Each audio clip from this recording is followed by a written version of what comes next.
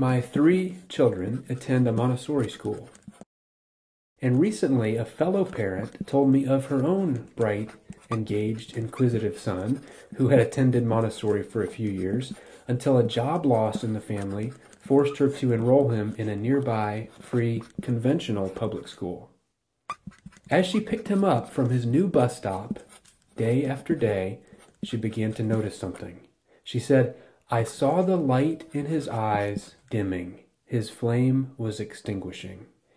She didn't talk about her son's grades at the new school, nor about the teacher qualifications, class size, or extracurricular activities. She didn't talk about how he would compete with China or increase our GDP. She talked about the flame inside him, dimming, extinguishing.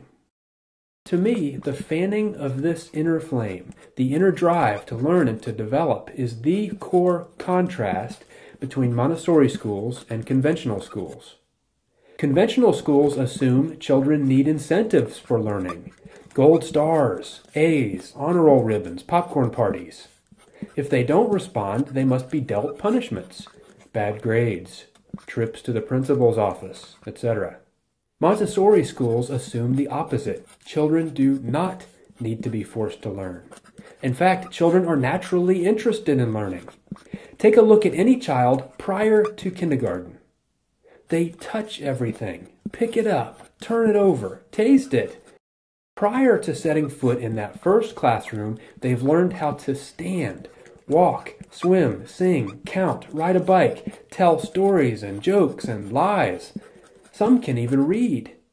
And then these energetic, engaged, accomplished 6-year-olds turn into 12-year-olds who ask, "Are we getting graded on this?" Or, "Is this going to be on the test?" That flame they had at age 6 didn't burn out on its own. We smothered it.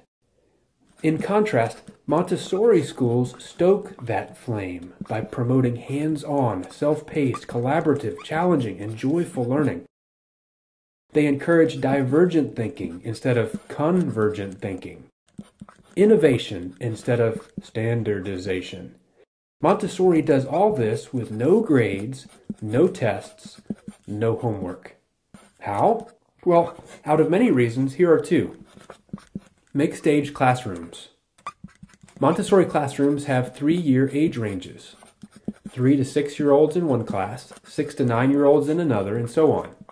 The age mix allows older students to be leaders, mentors, and to help teach lessons, while younger students have the experience of working with older classmates. The teacher does not stand at the front, delivering the same information to 30 children while trying to keep all of them on the same page. Instead, the teacher moves around the room, working with students, one-on-one or in small groups. The age mix allows a child working on, for example, addition, to sit near another student working on multiplication. Each can see not only what they'll be doing in the near future and where they've been in the past, but why they're learning what they're learning and how it fits into the big picture. Seeing the big picture allows students to take ownership of their learning, a critical element in fostering each child's natural learning desire. Which leads to point 2, grabbing that student's interest while it's hot. A Montessori teacher told me about an 8-year-old girl in her class interested in long division. After demonstrating some examples, the teacher watched the girl create her own simple division problem.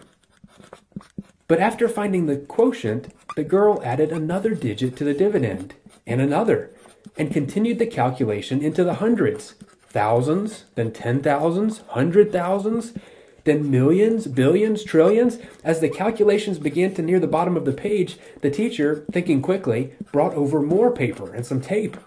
Hours later, when the girl decided she was done, there were so many sheets of paper taped to each other that when the teacher taped the first one to the ceiling, the last one hung all the way to the floor. Children in Montessori follow their interests wherever that passion leads, however quickly it leads them, regardless of what other students in the class are working on. Can you imagine this little girl having any problem whatsoever with calculus in high school when she already does ceiling-to-floor long division problems at age 8? Can you imagine the look in her eyes when her mom picks her up from school? Montessori is the best method of schooling I have found for children to joyfully and effectively learn independence, responsibility, self-discipline, leadership, initiative, strong academics, and a lifetime love of learning. I urge you to visit a Montessori classroom to see for yourself. Sit in a class for 30 minutes. See the light in the children's eyes.